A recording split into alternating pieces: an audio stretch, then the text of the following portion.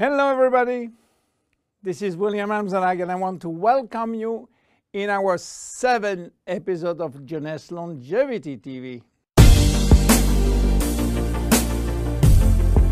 Jeunesse, we are redefining youth.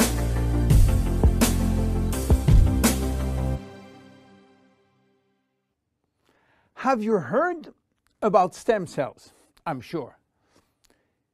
Meanwhile, I wish to share with you my knowledge about stem cells, how magic they are, and how they are changing the medical world.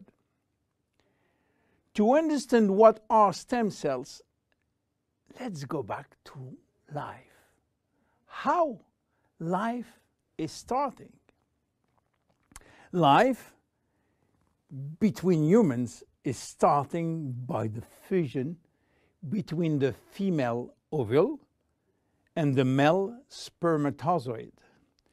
It takes millions of spermatozoids to select the lucky one to win the right of joining the female ovule. And guess what? When they join, they form the first embryonic stem cell. With this cell, life started. This cell has a tremendous power. It will duplicate in 2 cells, one identical to the original, and one going to form the first embryonic tissue. A tissue is a group of identical cells. After several days and several cells division, the 3 major embryonic tissue are ready to work. Each one is responsible for creating family of adult stem cells, which are going to form specialized cells as brain cells, cardiac cells, or muscle cells. The big difference between embryonic and adult stem cells is that the embryonic has unlimited power of giving birth to any specialized cells, while the adult ones can induce only the one which are part of the tissue where they originated from. The use of embryonic stem cells is regulated by health authority for 2 reasons. The first one is that in order to get embryonic stem cells, we have to use embryos. And this is creating a debate and criticism. This reason, by the way, is no longer accurate because Japanese scientists find a way to generate embryonic stem cells from adult skin cells, resolving the ethical debate. The second reason is that embryonic stem cells are so powerful that it may be possible with them to clone human cells, and that's create a huge debate. But let's come back to life. After 9 months, the baby born, with more than 200 different specialized cells family produced by stem cells. It is not finished, because nature is always anticipating what? Shortage. During life, shortage of specialized cells which die or do not replicate. We need a solution, and stem cells are the solution. Nature has provided storage in all parts of our body to store stem cells, especially in the bone marrow, in the skin, and guess what? In the abdominal fat. This is now that the story becomes really exciting. How or what if we can extract those stem cells and use them for treating diseases? Do you know that has been done many decades ago? It's called bone marrow transplant, which is in fact a stem cells transplant.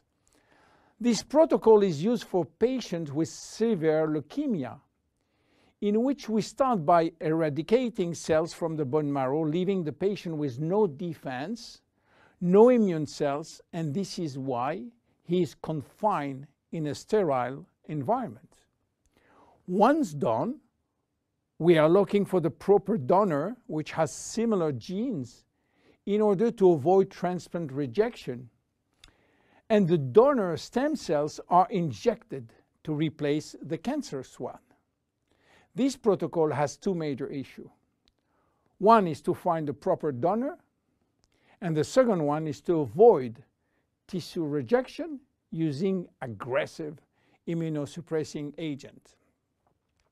Today, the use of stem cells has almost revolutionized medicine, creating a new discipline called regenerative medicine.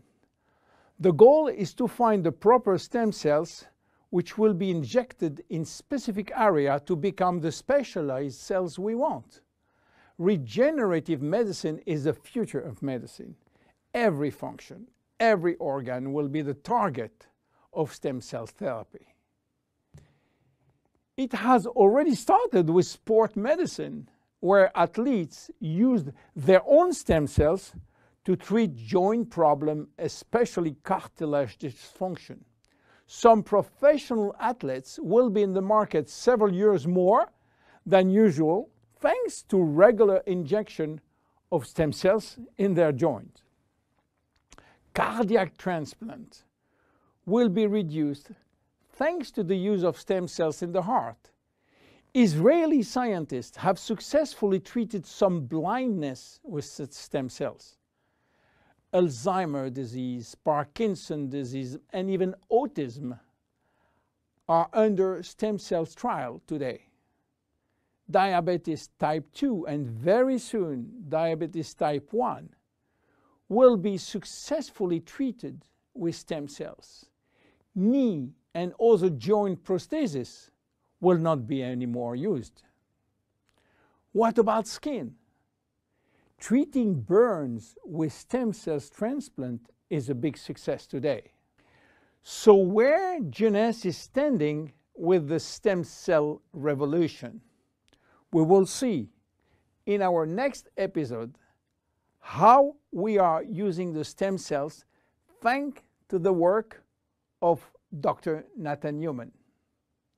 My name is William Amzalag, and I am Generation Young.